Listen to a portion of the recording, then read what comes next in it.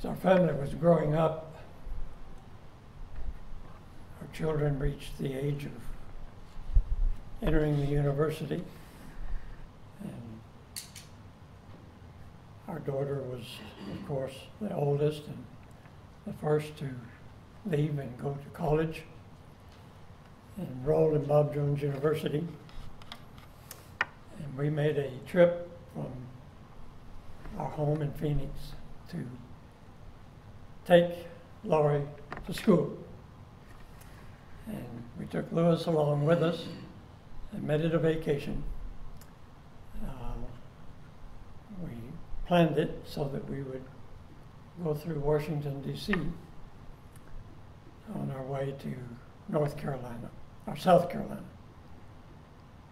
And we had opportunity to do some sightseeing in the capital city. And we went to the National Museum, and they were displaying the Hope Diamond at that particular time. And you hear a lot about it, or at least I had off and on through my life. Its beauty, its enchanting colors. And I thought, oh yeah, sure, yeah, big deal, you know. But then I saw it. And I'm here to tell you it's beautiful. It is gorgeous.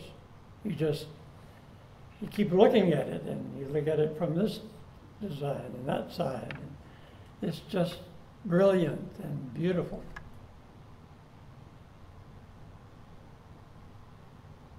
Now suppose somebody gave that diamond to you to take home. It's yours. We're going to let you have it for a month. In your home.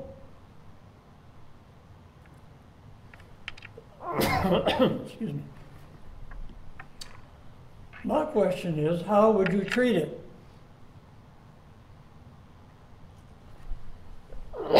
Just put it out in the tool shed?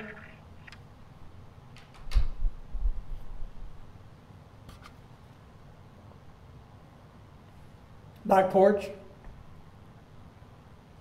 And we have a nice table out there on the back porch. Let's put it out there on the back porch, it'll be fine. Would you give it any tender love and care and protection? And I dare say in most cases, not in all, but in most cases, many cases,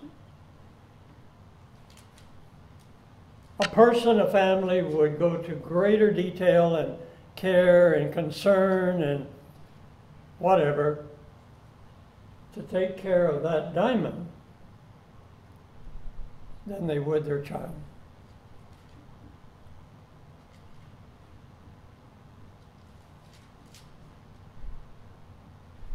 The child is a never, never, never dying soul.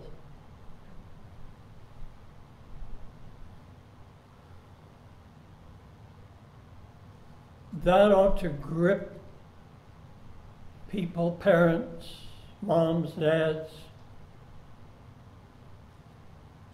with the fear of God.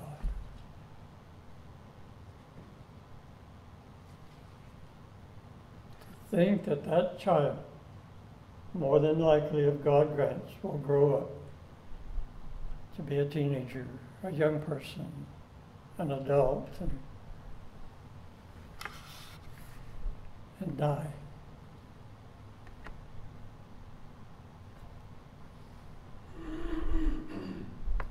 By way of interest, John Owen and his wife had 10 children and outlived them all, including only one who became an adult, a daughter at the age of 35.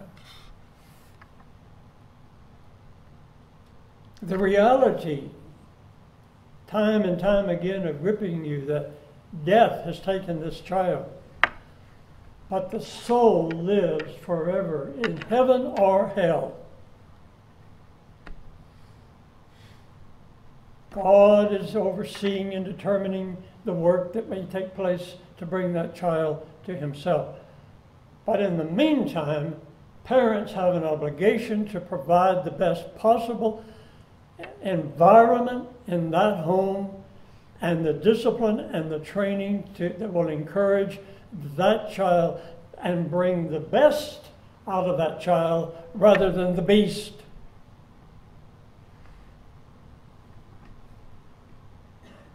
Because as you bring out the beast in that child, you are handicapping them to be in that situation where God will be pleased to do his work of grace. He can do it anywhere, anytime. But we need to be sure that we're not part of the problem.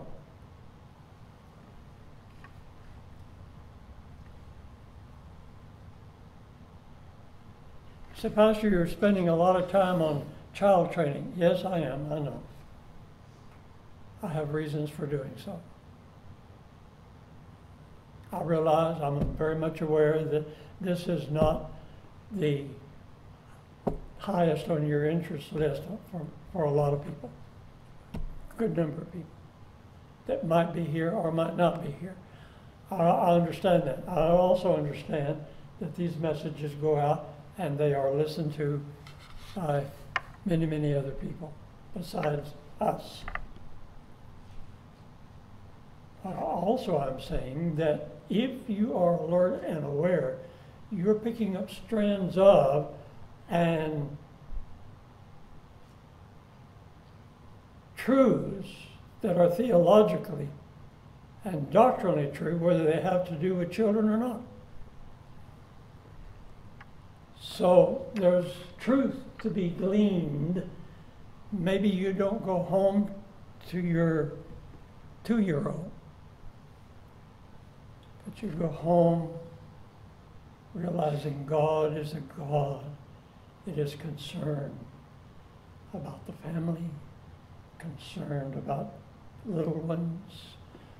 Forbid not the little ones to come unto me, for such is the kingdom of heaven. Well, may God help us to learn what he wants us to learn. Whether we have children or grandchildren or no children, or God's truths are eternal. May God help us.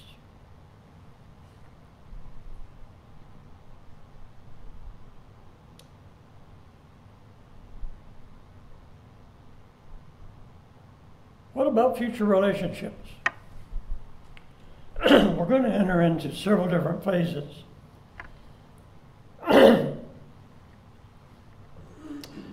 And today we will be considering future relationships.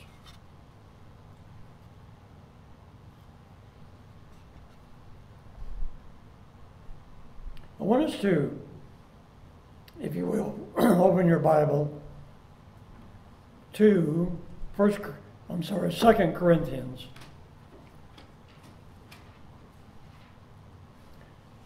2 Corinthians chapter 6. Beginning with verse 14, we have specific instruction regarding marriage. Do not be bound together with unbelievers, for what partnership have righteousness with lawlessness? Or what fellowship has light with darkness? Or what harmony has Christ with Belial? Or what has a believer in common with an unbeliever? Or what agreement has the temple of God with idols? For we are the temple of the living God. Just as God said, I will dwell in them and walk among them, and I will be their God, and they shall be my people. Therefore, come out from their midst and be separate, says the Lord, and do not touch what is unclean, and I will welcome you, and I will be a father to you, and you shall be sons and daughters to me, says the Lord Almighty.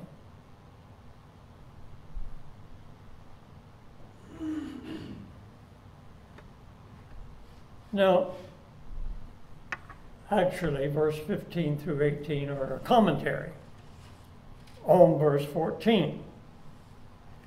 And verse 14 says, do not be bound together with unbelievers.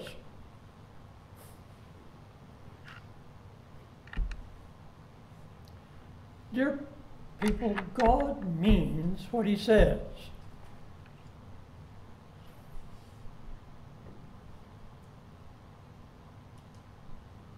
What does this mean?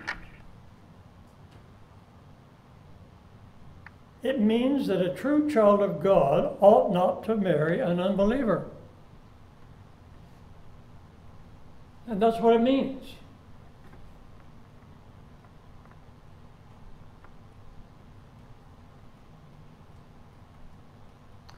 It also would include any other type of personal, or rather permanent relationship, such as partners in business.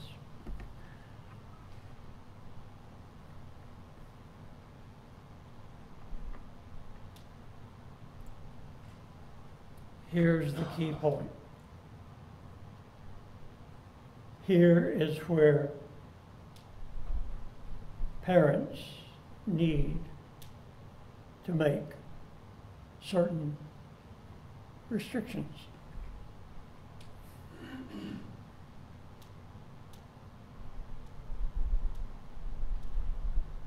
Here's the question. If you know that God forbids it, why would parents allow things that would encourage it?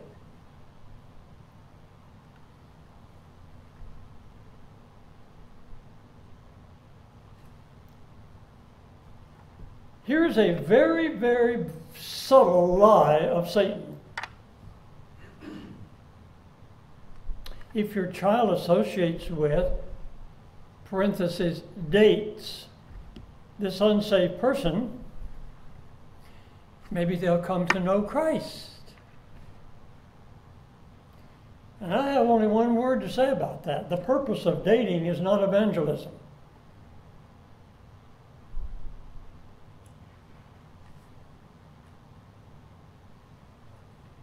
And there are other areas, as the child grows, where parents will need to make certain restrictions.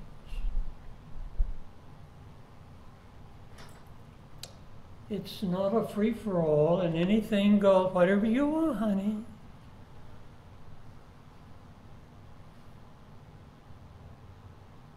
Turn with me to 1 Corinthians chapter 6.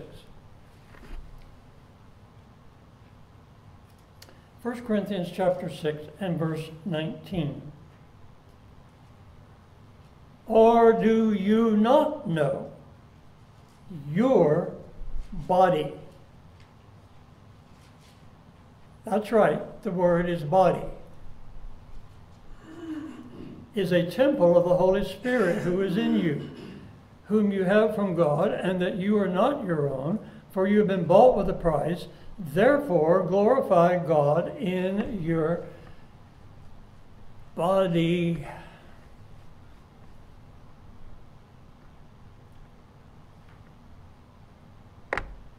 I'm appalled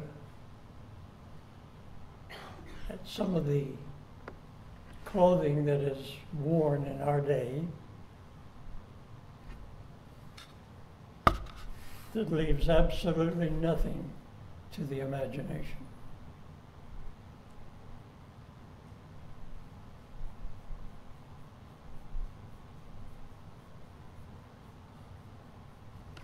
And you can see it in Walmart as you go shopping. And I don't mean on the clothing rack.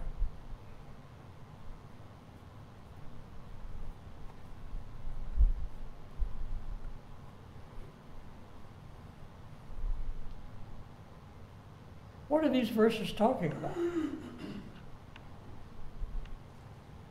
They're talking about glorifying God. Let me repeat that. They are talking about glorifying God.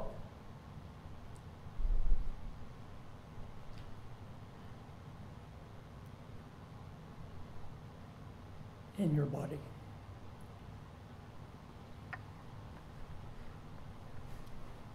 How often do we think, how often do people ever cross their minds?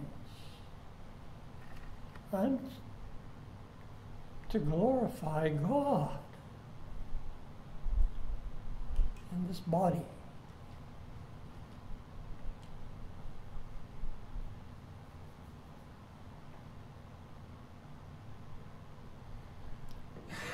Believers are to glorify God in their bodies because their physical body is a temple of the Holy Spirit.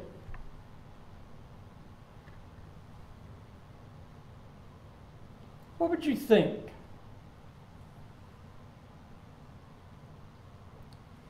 if I came in here and had lunch on the front row and left my carry-ins with food remnants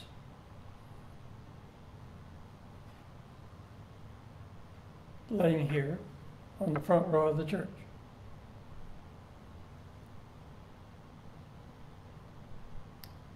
What would you think if I, walking out, left my trash bag laying up here on the communion table? He says, "It's just not right, Pastor. It's the church. We ought to have more respect for the church than to leave garbage laying on the front row and putting my feet up on the top of the chairs in the next row. Don't you have any respect for the church? What's wrong with you?"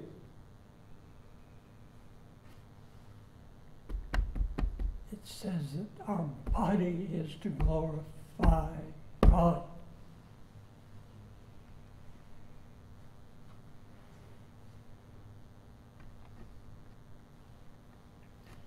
How wonderful. How wonderful it would be to see children trained in such a way that the moment that they are saved, as God would be pleased to save them, they would be very, very much aware, my body is the temple of the Holy Spirit. They would know that. They would understand that.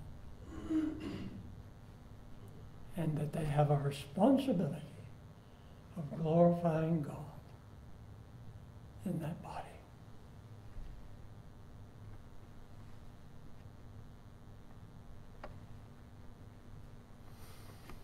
You see, if a child is going to be trained that way,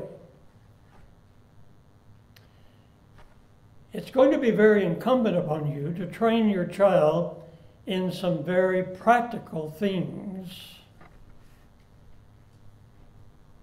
that may draw criticism from some people.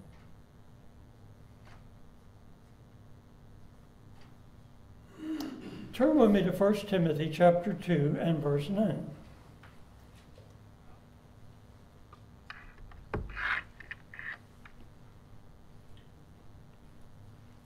Timothy 2, verse 9. Likewise, I want women to adorn themselves with proper clothing, modestly and discreetly, not with braided hair and gold or pearls or costly garments, but rather by means of good works, as befits women making a claim to godliness. Some of the statements in this verse are relative. They grow out of the original statement The relative statements are related to time. The original statement is related to principle. I'm going to run that by you again because it's very important to understand what I'm saying in order to understand what we're teaching. I'm saying some of the statements in this verse I'm saying are relative. They grow out of an original statement. The relative statements are related to time. The original statement is related to principle. There's an enduring, ongoing principle that's there. And what is that principle? The principle is that women should dress modestly. I'll have some things later on to say about men. But this right now is confronting us, particularly with women. Now let me make a statement. It's not all that profound, but it may be more profound than you realize.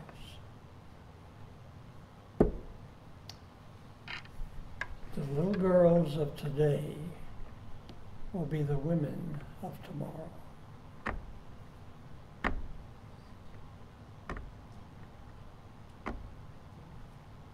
God says that He expects Christian women to dress modestly. What do we mean by the word modest? You don't hear that word a lot in our day.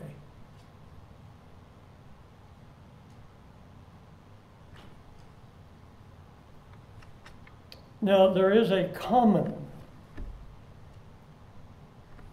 ordinary meaning that can put us in a position of limiting one's self to a particular point of time in history. And instead of presenting a modest testimony, you end up presenting a peculiar testimony.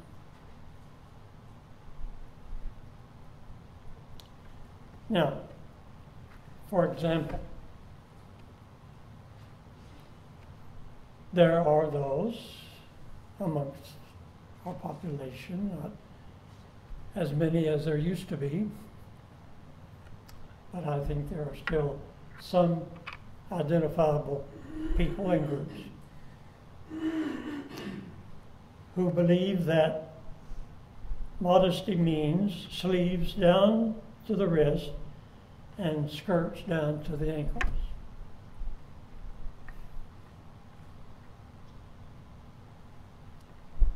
There was a time when that was considered to be modest apparel. People dressed that way.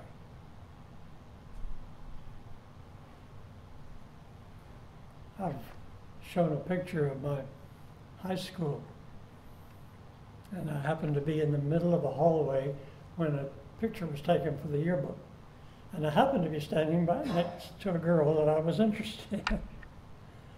And maybe this will kind of interest you a little bit, maybe. Back then, one way you expressed you had some interest in a girl was to offer to carry her books to the next class. That's kind of one of the ways it was popular in those days. So here I am, and here's this girl.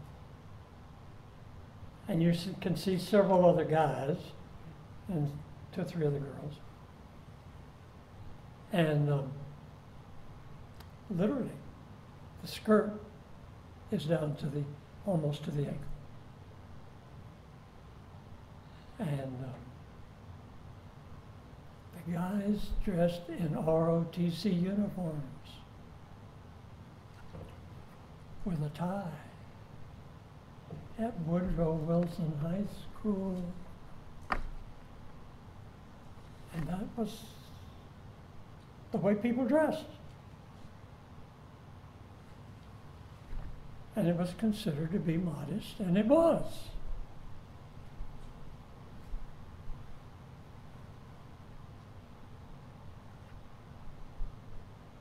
The word modest comes from a Greek word.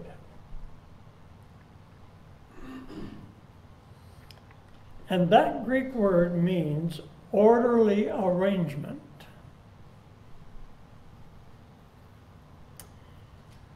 Let women adorn themselves in a manner that is orderly. There's the principle.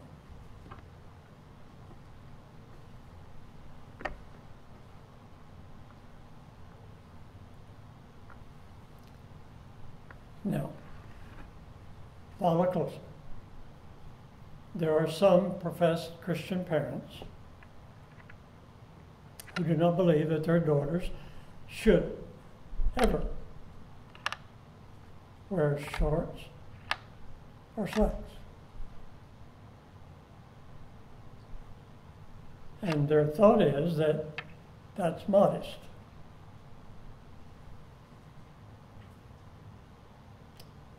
Well, I want to say this very politely and very graciously. That is adhering to a period of time rather than to a principle.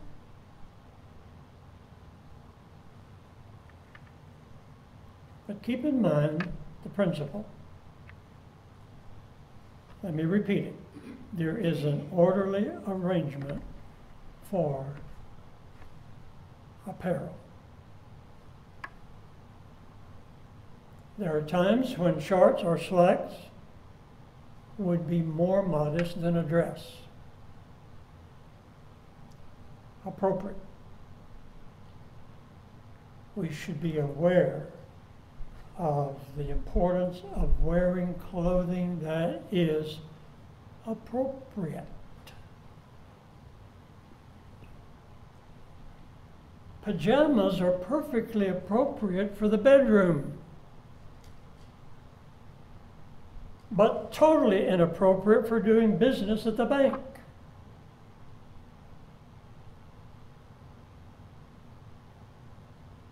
Shorts are appropriate in appropriate places and at certain times. So when we think of modest apparel, let us think of it as orderly arrangement. Daughters should be taught, and including your sons, from the very beginning, that there is an appropriate use of clothing.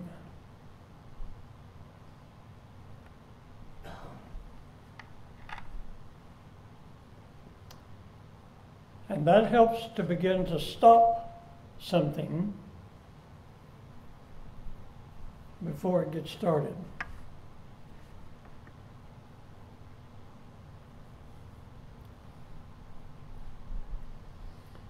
I'm going to put a parenthesis here. It has become popular in some of our mega churches for the pastor to go to the pulpit in his torn blue jeans, white t-shirt, and flip-flops. And I'm here to say that is totally inappropriate, and it is not glorifying God.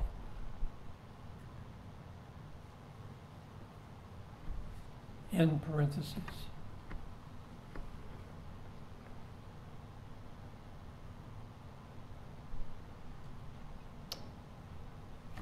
Parental training here, if you start out at the beginning, you begin to help them to develop habits that they will have acquired to the extent that it will be helpful to them as they enter into other age brackets of life. It starts here. You don't wait till it gets up here and then all of a sudden slam them with it. No. Careful training wise training here, and it grows with him.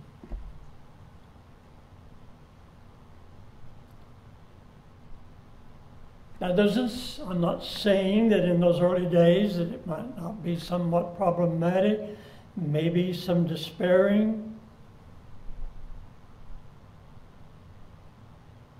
But what about brushing your teeth? Was that never a problem? Were you willing to put up with it and patiently, time and time again, to make sure that those teeth got brushed?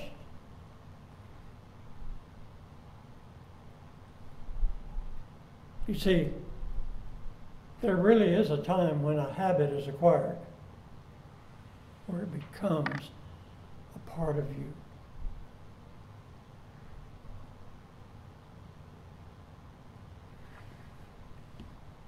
What does all of this have to say about, in relation to training a child according to his bent? Because that's our theme. I'm convinced that the matter of Christian testimony falls down as much in this area as much as any other area. If we have a glowing Christian testimony, it can be made even more attractive if we are tidy about our persons. And if our appearance is everything that it ought to be.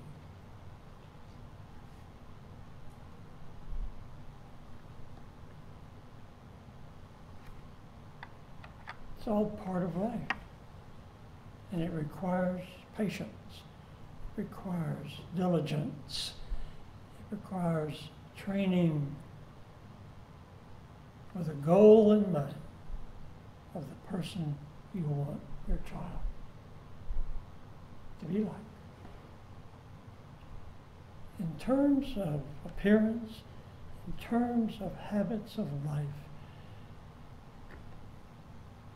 I don't know whether this is an old-time word. You want them to be polished, right? But it doesn't come naturally. It comes because of diligence. And you know what? I want you to understand this, dear people. That is ultimately a product of love.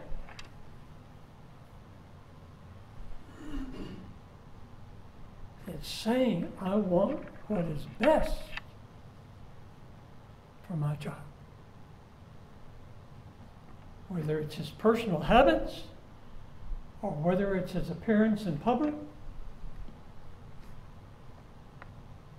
I want it to be the best. Is it worth effort? Discipline? Consistency? Day after day after day after day.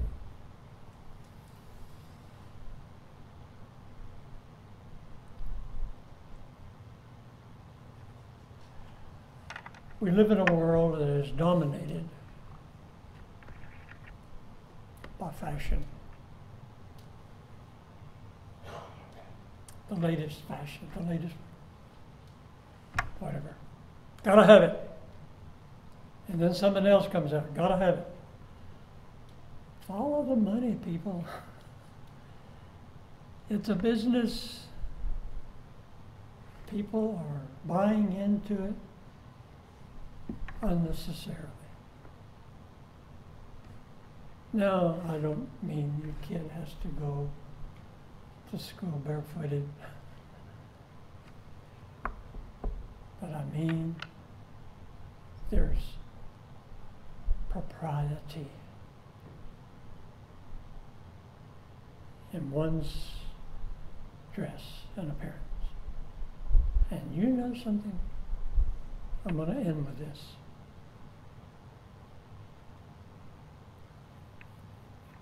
I'm not sure how worded exactly. But what I want to say is this. In many ways, not to the nth degree, but in many ways, the way you dress affects the way you behave.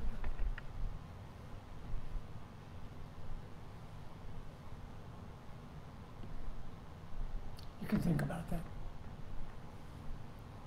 In the meantime, dear people, let us realize we have something in our home infinitely worth more than the Hope Diamond. It's a never dying soul.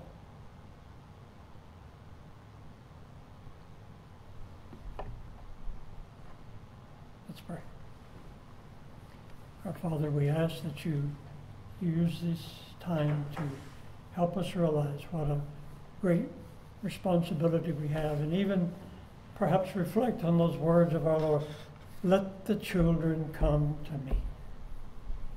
And sometimes, Lord, many of the ways that we're treating our children is keeping them away. Let's look to you today, Lord, for your help, your guidance, your direction. In Christ's name we pray. Amen.